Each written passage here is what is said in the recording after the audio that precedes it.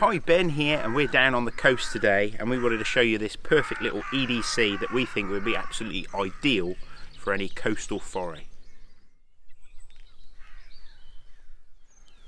So this is this perfect little coastal Pixie setup. So what we've done is we've chosen materials that are going to be able to cope with that harsh, salty seawater environment. So we've gone for some nice multicam micarta, which is a synthetic material, but it has this lovely texture and feel like it's a natural. Obviously with those 3 layers of different colours, you get this really nice contrasting sort of contour lines like on a map. And we've added some thick hunter orange liners on there to make it look really snazzy, little pop of colour.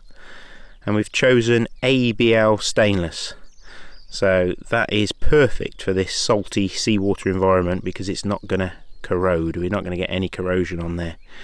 And we've gone for a polished finish on this one, so it's easy to actually keep clean if you're using it for a bit of camp food cooking and things like that. And we've got a nice Scandi grind. Now the nice thing about the Pixie is it's a very sort of small compact little knife, but it still packs a punch as well, so it's perfect for all your sort of camp chores, whether you're going to be making feather sticks.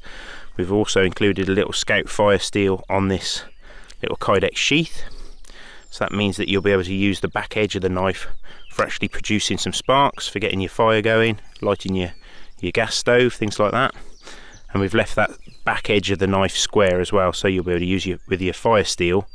But also what I always suggest, if you are gathering materials on the beach for making feather sticks and stuff, if you've got a square back edge to your knife, it's actually worth scraping some of that dirty, gritty bark off first before you get down to the wood to actually start carving and making those feather sticks with.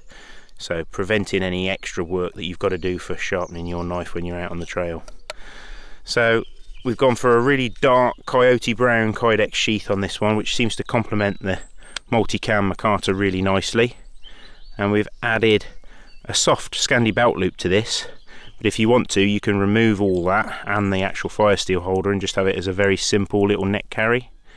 But I think this little setup works really nicely. So you've got that Scout fire steel incorporated in the sheath, and you've got this extra little blood knot on the end of the Pixie, which adds a little bit of length to the handle, but also makes it a little bit easier to draw it from the sheath as well.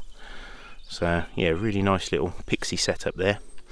Now obviously the Kydex and those synthetic materials and the ABL is perfect for when you're on the coast, but if you wanted to, we've added a little coyote brown leather belt sheath as well, so when you're inland or back in the woods in the drier environment, you'll be able to carry it in a belt sheath as well. So you've got both carry options really. So yeah, really nice little setup there. Little Pixie, one of our favourite little designs really.